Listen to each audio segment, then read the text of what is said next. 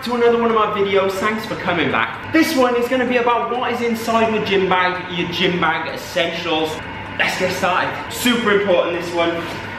A smaller gym bag in case I lose the big gym bag. Someone has already said to me, but what if you lose the big gym bag and it's got the little bag inside it? It doesn't matter, because inside that little bag is a littler bag and I can use that, so that's fine. Second is the cinema experience for when you're doing your long, slow, steady state cardio. So when I'm spending a long time on the treadmill doing my walk and I'm watching Netflix on my phone, I just want to amp up that experience a bit more. So I've got my speaker, I've got my IMAX 3D glasses, and I've got a towel so I can really create that sort of dark, you know, dark room cinema experience.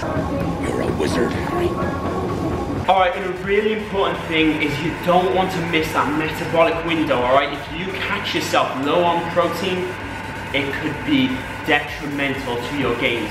So I've always got a great source of protein in my bag, just in case, because you never know when you might need to grab some protein. What's he thinking bringing a raw fish to the gym? I need my frying pan. What am I going to do otherwise? Next, we've got the sports bra. Just in case, you know, the session is getting so intense.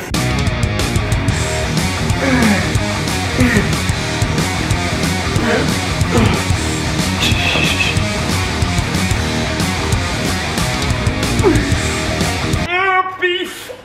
And lastly, I've got my chapstick to show my allegiance to the king of chapsticks. If you know, you know. And that is everything that is in my gym bag. Hope you've learned a few things that you know you're not going to be able to go to the gym without pretty much every single one of these items. If you're thinking of doing it without them, forget it. Alright, ready? Yeah.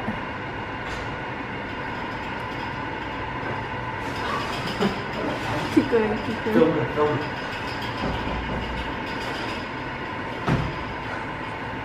She must think, what the fuck is going on right now? She must just think you're a really buff woman. Got